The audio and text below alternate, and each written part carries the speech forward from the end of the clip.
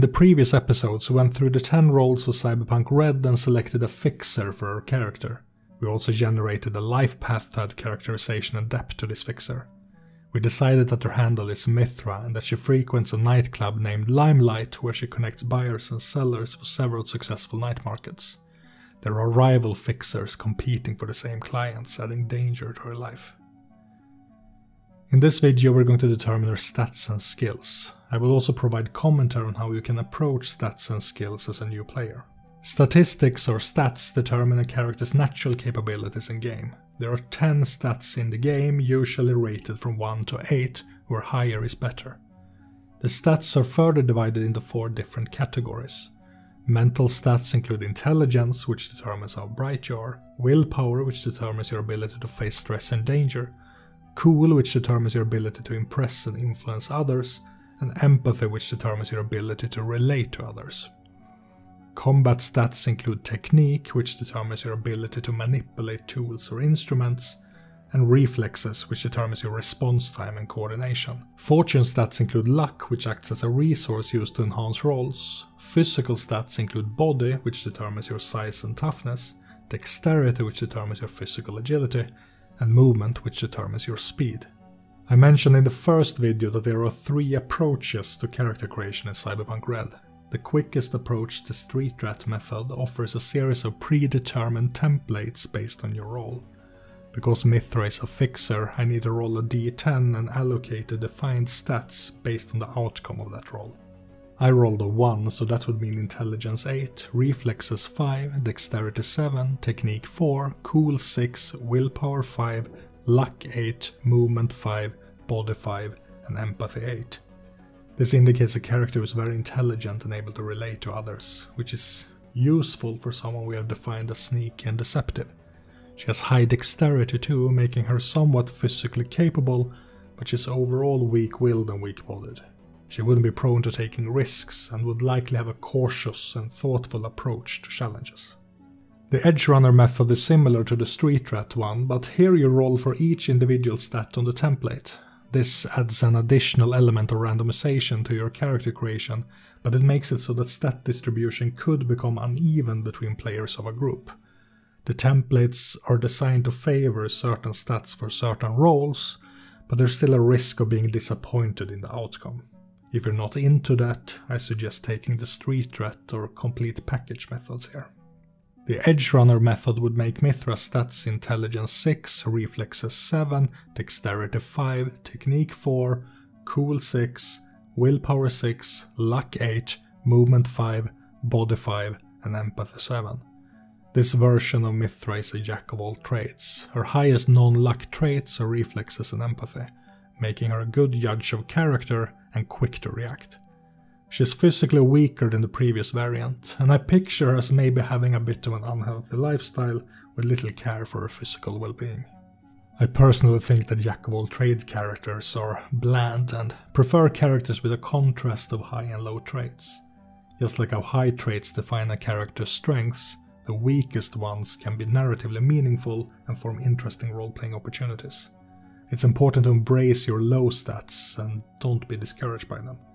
Finally, the Complete Package method hands power over stat generation over to you. Here you have a pool of character points which you use to buy the stats you want.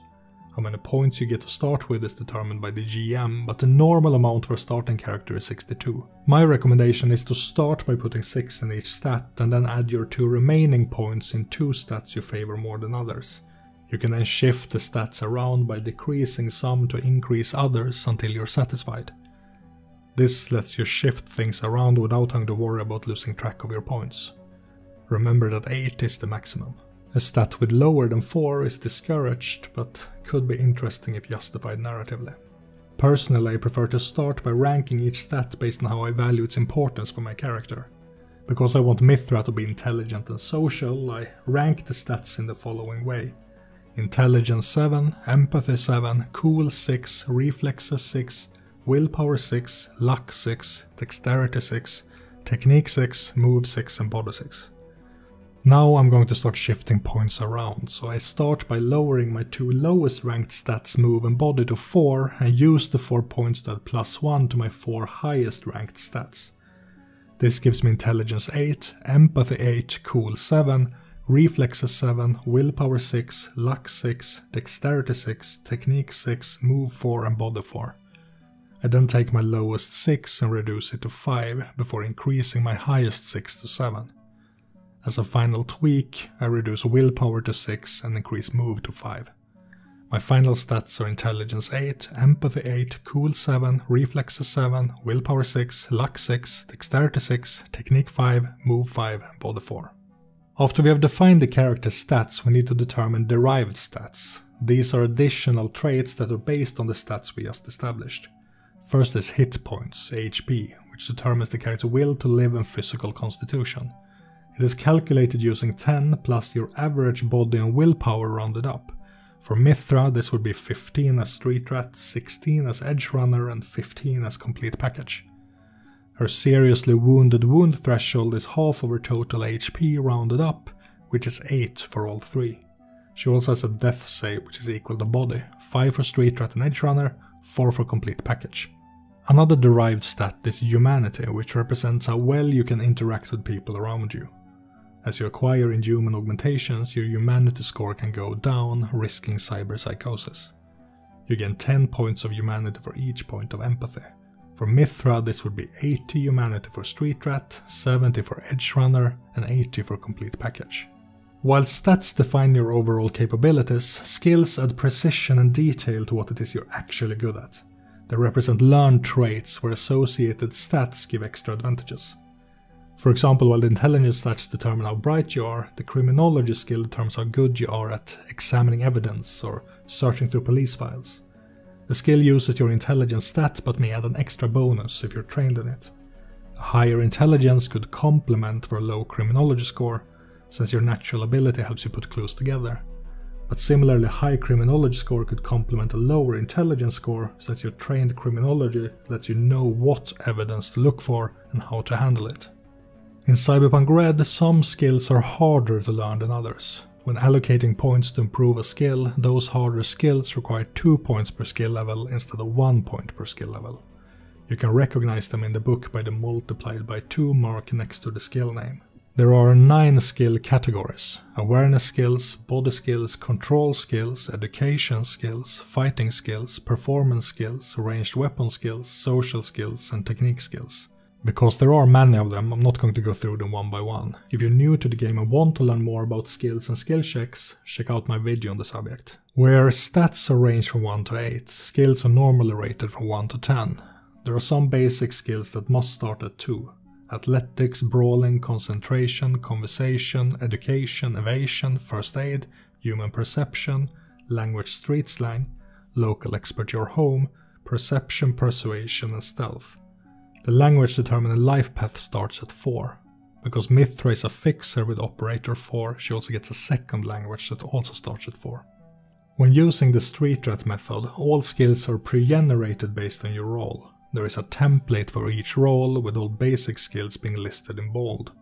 For Mithra, this would be Athletics 2, Brawling 2, Concentration 2, Conversation 6, Education 2, Evasion 6, First Aid 2, Human Perception 6, Language Street Slang 4, Language Farsi 4, Language Arabic 4, Local Expert Your Home 6, Perception 2, Persuasion 4, Stealth 2, Bribery 6, Business 6, Forgery 6, Handgun 6, Pick Lock 4, Streetwise 6, and Trading 6. To get your final skill level, you need to add these numbers to the skill's associated stats for a final result of Athletics 9, Brawling 9, Concentration 7, Conversation 14, Education 10, Evasion 13, First Aid 6, Human Perception 14, Language Street Slang 12, Language Farsi 12, Language Arabic 12, Local Expert Your Home 14, Perception 10, Persuasion 10, Stealth 9, Bribery 12, Business 14, Forgery 10, Handgun 11, Picklock 8, Streetwise 12, and Trading 12. This method covers the essential skills for many fixer concepts. It's quick and easy with several high skills, but at the cost of customization. The Edge Runner method is the same predetermined skills, with the difference that you determine their levels. You get 86 skill points to distribute. No skill can be higher than 6 or lower than 2. Skills marked as multiplied by 2 cost 2 points per level. There's no such skill in the fixer list, but there are some in the list for other roles. I'm going to take a similar approach to this as I did to the Edge Runner stats. Because I have 86 points and there are 20 skills in the list, I start by allocating 4 points to each skill, with the remaining 6 points allocated to 6 skills that I favor more than others. I also rank the skills based on how I want to prioritize them. This gives me the following list: Business 5, Human Perception 5, Streetwise 5, Conversation 5, Persuasion 5, Trading 5, Bribery 4, Evasion 4, Local Expert Your Home 4, Handgun 4, Education 4, Concentration 4, Perception 4, Language Street Slang 4, Athletics 4, Brawling 4, Stealth 4, Pick Lock 4, Forgery 4 and First Aid 4. Because none of these skills have increased costs, I'm going to shift these points around until I'm satisfied. I'll start by reducing my 3 lowest ranked skills from 4 to 2 and use those points to increase my 6 highest ranked skills from 5 to 6. I then reduce the next 3 lowest skills from 4 to 3 and use those to increase the next 7th to 9th highest skills from 4 to 5.